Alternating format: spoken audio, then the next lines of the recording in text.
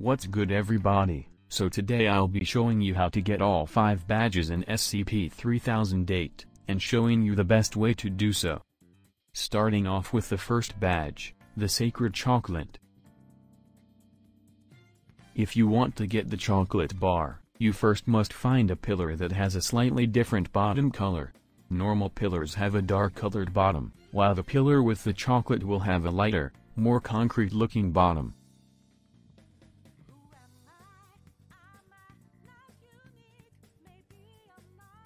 This is the pillar you'll be looking for. As you can see, there is a big difference between the two. Once you find the pillar, you'll have to build up about 850 studs, then you'll find a floating house. And inside will be the chocolate bar.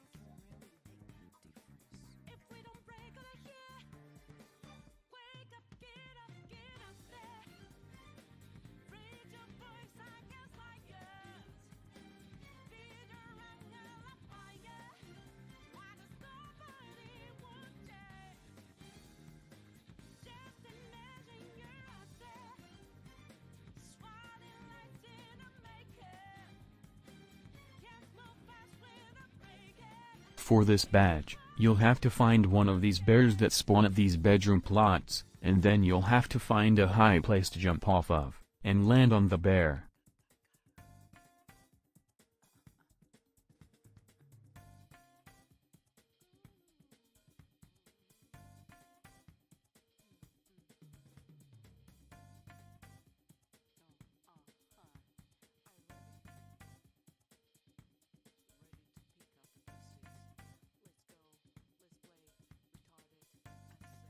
It's as simple as that.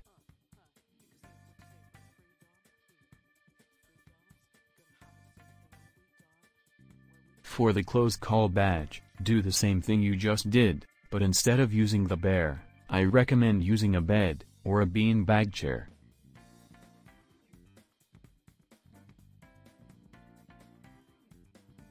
Those two are probably the easiest, but let's get on to this one, which is very time-consuming.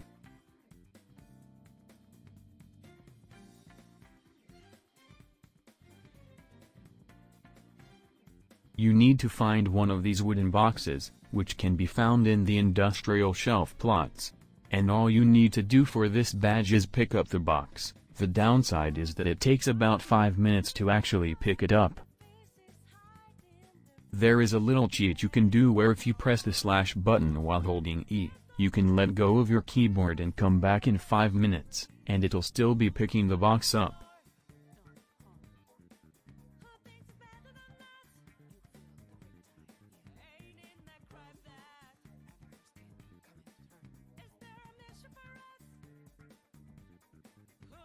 And there it is. Now for the final, and easily the hardest badge in the game, King's Remains.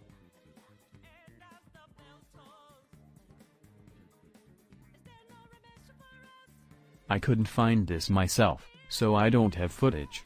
King's Remains spawns in the place of a pillar, but destroyed, and has about a 1% chance to spawn each map. I think the best way to find this is by starting at one of the corners in the map, and go in a kind of zigzag pattern. Here is some gameplay of someone else finding the king plot.